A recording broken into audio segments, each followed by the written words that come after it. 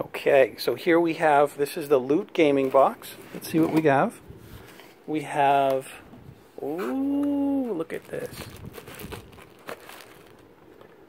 We have a Reaper from Overwatch, which is a game I don't play because it's exactly like Team Fortress 2. Very cool.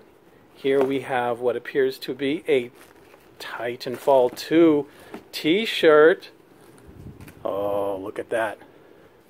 That is some stylish threads right there. Okay. And here we have gloves. Sonic gloves. These are fingerless gloves, of course, as a stylish choice. Okay. And then here is Pac-Man Band-Aids. You cannot beat that. You cannot beat Pac-Man Band-Aids for all your emergency medical needs. And here we have some Zelda crew socks. Wow! Wow! You don't get any better 8-bit footwear than this. Okay. And we have a lovely pin. Rumble is the theme. There you go. You got a close-up. All right. Here we have a Mario Brothers, looks like a magnet maybe? Is that what this is? It's a Mario Brothers really cool magnet I can maybe put on a show. Here we have a poster, a Loot Gaming poster that appears to be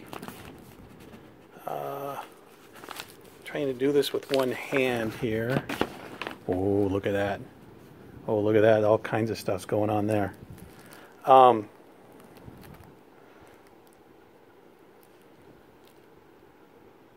Very, very cool. Very cool. And on the back we have this. This is an outline of everything that I've just told you about. The Rumble pin, the wacky Hot Topic gloves, Titanfall 2 shirt, Zelda footwear, Super Mario magnet, some kind of contest. Maybe I'm automatically enrolled. Who knows? And that's the super thing. They only give the super thing to people who make videos. If you make videos about unboxing, then you're more likely to win. So it's not random luck.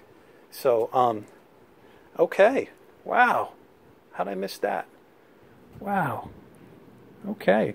I guess that's some kind of collectible thing that they give you. Well, maybe. Yeah. See, that's what happened. It was in the box, and then it found its way out of the box, and then that's why it didn't get inventoried along with the wacky Pac-Man Band-Aids. There you go. Okay. Loot Gaming.